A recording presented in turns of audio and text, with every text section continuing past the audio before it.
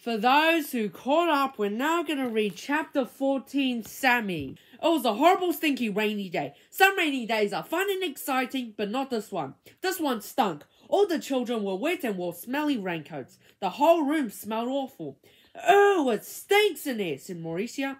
Everybody laughed, but she was right. There was one good thing, however. There was a new boy in class. New kids are always fun. Except no one could even tell what the new boy looked like. He was completely covered by his raincoat. "Class," said Mrs. Jules, "I'd like you all to meet Sammy. Let us show him what a nice class we can be." Leslie walked up and smiled at Sammy, but her smile quickly turned into a frown. "You smell terrible," she said. "Leslie," exclaimed Mrs. Jules, "that's no way to greet a new member of our class." Mrs. Jules wrote Leslie's name on the blackboard under the word discipline.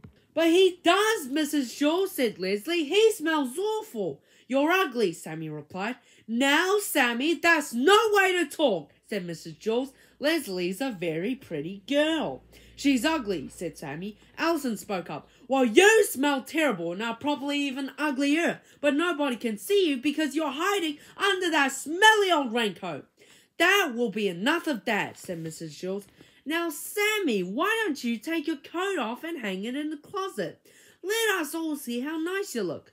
"I don't want to, you old windbag," said Sammy. "That's because he's so ugly," said Leslie. "I'm sure he's quite handsome," said Mrs. Jules.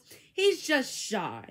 Here, let me help you." Mrs. Jules took off Sammy's coat for him, but underneath it was still another raincoat, even dirtier and smellier than the first one.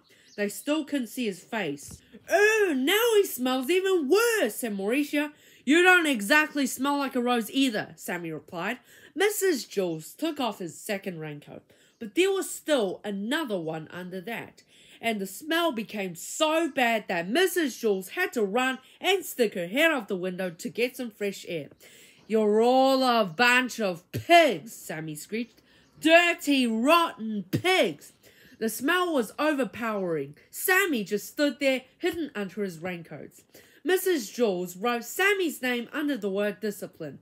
"Send him home on the kindergarten bus," said Joy. "Not with me," said Todd. Mrs. Jules held her nose, walked up to Sammy, and removed his raincoat. She threw it out the window, but he had on still another one. Sammy hissed, "Hey, old windbag, watch where you throw my good clothes." Mrs. Jules put a check next to Sammy's name on the blackboard. Then she took off another raincoat and threw it out the window. The smell got worse, for he had on still another one. Sammy began to laugh. His horrible laugh was even worse than his horrible voice. When Sammy first came into the room, he was 4 feet tall. But after Mrs. Jules removed 6 of his raincoats, he was only 3 feet tall. And there were still more raincoats to go. Mrs. Jules circled his name and removed another coat. She threw it out the window, then she put a triangle around the circle and threw another one of his coats outside. She kept doing this until Sammy was only 1.5 feet high. With every coat she took off, Sammy's laugh got louder and the smell got worse. Some of the children held their ears. Others could only hold one ear because they were holding their nose with the other hand. It was hard to say which was worse, the laugh or the smell. Sammy stopped laughing and said, "Hey, old windbag, if you take off one more of my coats and throw it out the window, I'll bite your head off." "They smell too bad for me to allow them in my classroom," said Mr. Jules. "You can pick them up when you leave." "They smell better than you do, pighead," Sammy shouted. Mrs. Jules didn't stop. She took off another one of his coats, then another and another.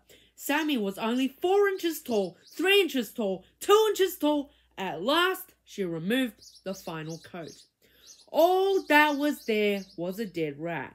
"Why, I don't allow dead rats in my classroom," said Mrs. Jules. She picked it up by the tail, put it in a plastic bag, and threw it away. Mrs. Jules didn't allow dead rats in her class. Todd once brought in a dead rat for show and tell, and Mrs. Jules made him throw that one away too.